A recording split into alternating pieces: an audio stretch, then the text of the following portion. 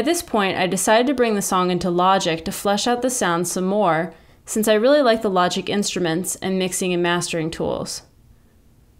Although I went through many other sessions in between, this session is the final session prior to mastering. The structure is still similar, but I've added a bunch of elements that are different and sound more polished.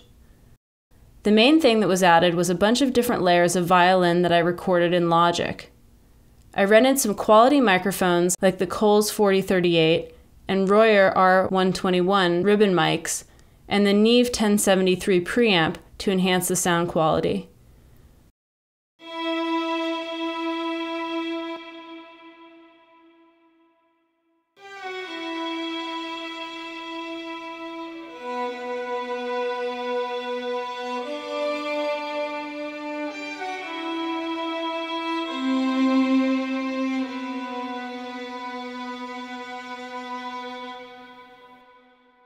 I added a new synth, the Arturia CS80V, which sounds just brilliant. I love the evolving quality of this sound.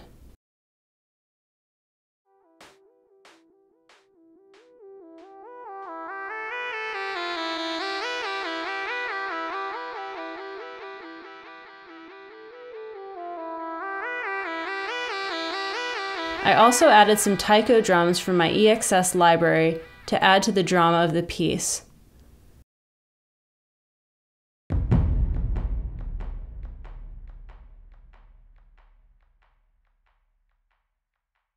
I changed the drums because I wasn't feeling as avant-garde a year later and wanted a more down-tempo vibe. I used Logic's Ultrabeat for this, which I love because it has a step sequencer. Step sequencers just make everything so much easier. And Ultrabeats is great because you can see all of the steps at the same time.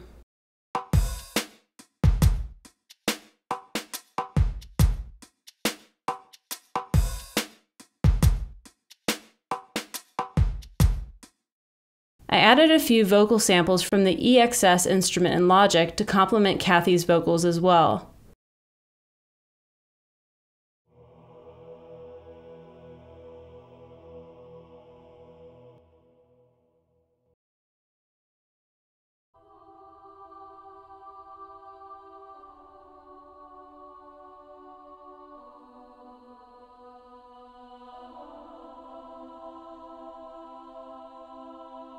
The sound effect rise in the breakdown is from Rob Pappin's Predator. There are a bunch of great sound effect presets in that instrument. At this point, I was just trying to make it sound as epic as possible.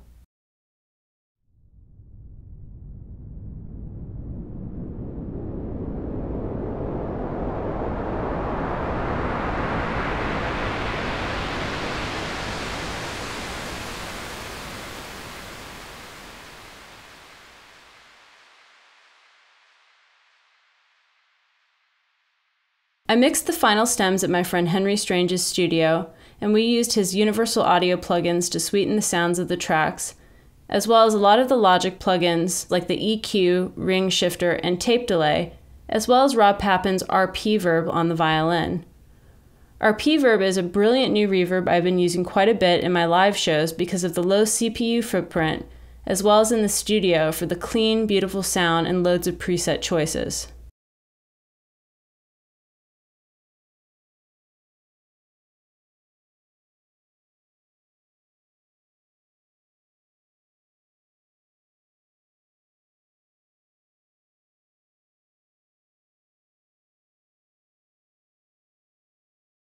After we mixed the song, I sent it off for mastering at Audible Oddities, and once mastered, I sent the track over to Scott Pagano, who created this amazing video for Pororoca.